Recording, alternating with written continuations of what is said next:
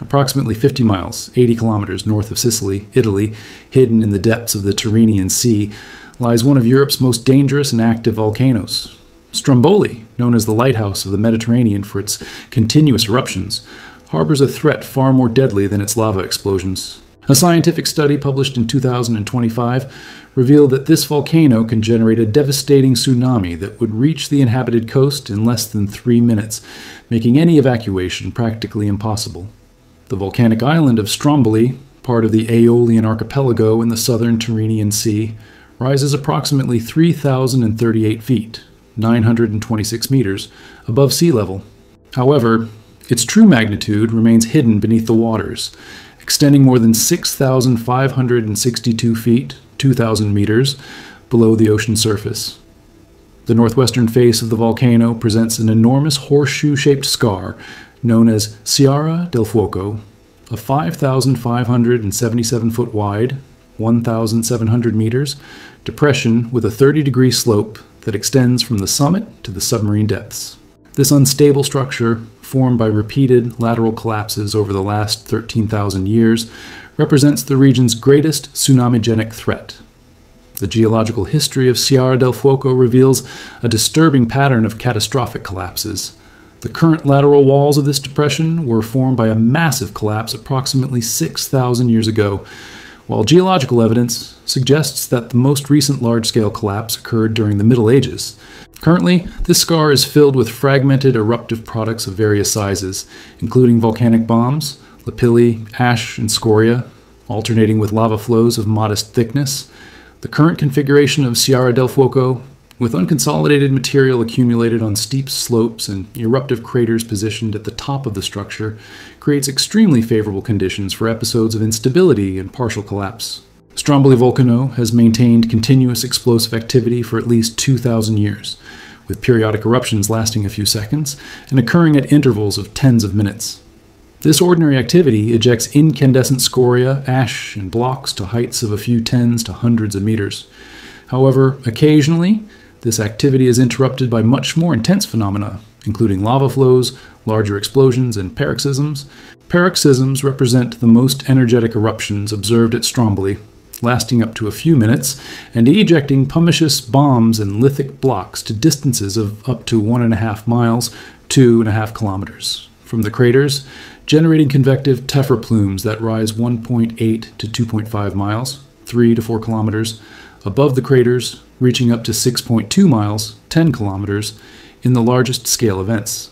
Something extraordinary and deeply concerning was revealed by an international team of scientists led by Professor Tommaso Esposti Ongaro of the National Institute of Geophysics and Volcanology of Italy. The study, published in April 2025, presented 150 numerical simulations of volcanic mass movements in Sciara del Fuoco, analyzing volumes ranging from 176,573,000, 5 million, to 1,059,040,000, 30 million cubic feet, cubic meters. The results are absolutely alarming and have placed the scientific community in a state of maximum vigilance, especially because the patterns observed in the simulations are consistent with historical events that have already resulted in massive loss of life. The data reveals that subaerial mass movements, those that initiate above sea level, have the capacity to generate tsunami waves 3 to 5 times larger than submarine movements of similar volume. The most extreme simulations, involving 1,059,040,000 cubic feet, 30 million cubic meters, of volcanic material initiating at an elevation of 1,076 feet, 328 meters, above sea level, predicted maximum wave heights of several tens of meters near Sciara del Fuoco. The initial wave shape recorded by virtual sensors near the coast shows a first crest followed by a depression of comparable amplitude, while submarine movements exhibit an initial depression followed by a higher crest. This difference in wave characteristics has critical implications for the region's tsunami warning systems. The correlation between the volume of mobilized material and maximum wave height follows a nonlinear pattern for subaerial movements, with large variations associated with the initial position of the granular mass. For submarine movements, variation is smaller and trends are more linear, but they depend strongly on the initial depth of the mass movement. Counterintuitively, Simulations show that for subaerial movements, the greatest wave heights are associated with the lowest initial positions, a phenomenon attributed to the rapid deformation of the granular mass that elongates during descent from higher positions, thus reducing the rate of volume injection into the sea. This balance between increased potential energy from higher initial positions and intensified deformation that reduces the efficiency of energy transfer to the water column represents one of the study's most surprising findings. The density contrast between seawater and volcanic material proved to be a second-order factor, affecting only slightly the height of the first crest and depression. Simulations tested granular mass densities of 104, 1,667, 125, 2,000, and 156, 2,500 pounds per cubic foot, kilograms per cubic meter, corresponding to density ratios of 0.6, 0.5, and 0.4 respectively. Wave shapes were almost coincident in all cases, except for a 10 to 20% increase in the amplitude of the first crest and depression for submarine movements. This finding significantly simplifies the modeling of future scenarios, allowing scientists to focus their efforts on the most critical variables, such as volume and initial position of the collapse. The most terrifying aspect revealed by computational simulations is the absolutely devastating speed with which the tsunami would reach inhabited areas of the island. At Spiaggia Lunga Beach, the coastal area closest to Sciara del Fuoco, the first wave would arrive in approximately 50 to 65 seconds after the collapse begins. At the port of Stromboli, located in the northeastern portion of the island where most of the population is concentrated, the tsunami would reach the coast in 165 to 190 seconds. That is, less than 3.5 minutes. In the small village of Ginostra, located on the opposite side of the island, waves would arrive in approximately 1 minute, leaving practically no time for evacuation. These extremely short arrival times make traditional evacuation virtually impossible, requiring unconventional alert strategies and risk mitigation. The phase velocity of waves increases with wave height, as predicted by theory, so that for the same initial position, larger volumes produce higher and faster waves. For the same volume, subaerial slides produce larger waves with shorter arrival times. The study demonstrated that the observation that the wave shape measured at points near the coast does not initially depend on the volume of the granular mass implies that dispersive effects are not dominant at these distances, allowing spectral properties of the tsunami to be used as a robust indicator in early warning systems.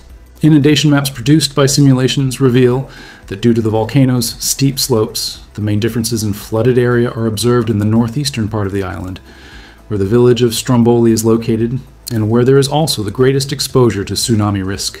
The widest and deepest flooding is achieved in those scenarios with the greatest maximum wave height, and the impact of subaerial mass movements on the coasts of Stromboli is clearly much greater, with water depth exceeding 33 feet, 10 meters, for the largest hypothetical volume of 1,059,040,000 cubic feet, 30 million cubic meters. The flooded area and associated water depth from subaerial mass movements do not vary significantly with the initial elevation of the granular mass, which is consistent with the observation that, despite lower total energy, subaerial mass movements have greater relative tsunami-genic potential at lower elevations. The volcano's recent history provides concrete examples of the real threat these simulations represent. Since the beginning of the 20th century, there is evidence of at least 5 relevant tsunamis, sufficiently large to be observed and affect the coasts of Stromboli village. The last relevant event occurred on December 31, 2002, triggered by multiple collapse events that occurred after days of intense effusive activity in Sciara del Fuoco. This event produced a tsunami with run-up heights locally of up to several meters, severely damaging many buildings, but fortunately resulting in no fatalities. Since 2019, other tsunamis have been observed, all associated with pyroclastic flows generated by paroxysmal eruptions or small flank instabilities during periods of high eruptive intensity. If you're fascinated by these hidden forces of nature and wish to continue learning about the most extraordinary and dangerous geological phenomena on the planet, subscribe to the channel and activate the notification bell so you don't miss upcoming content about volcanism, tsunamis, and the natural events that shape our world. Scientific knowledge about these phenomena not only satisfies our curiosity about the forces that govern Earth, but also represents our best defense against their devastating effects. allowing at-risk communities to prepare adequately and potentially save thousands of lives when the next major eruption or collapse inevitably occurs.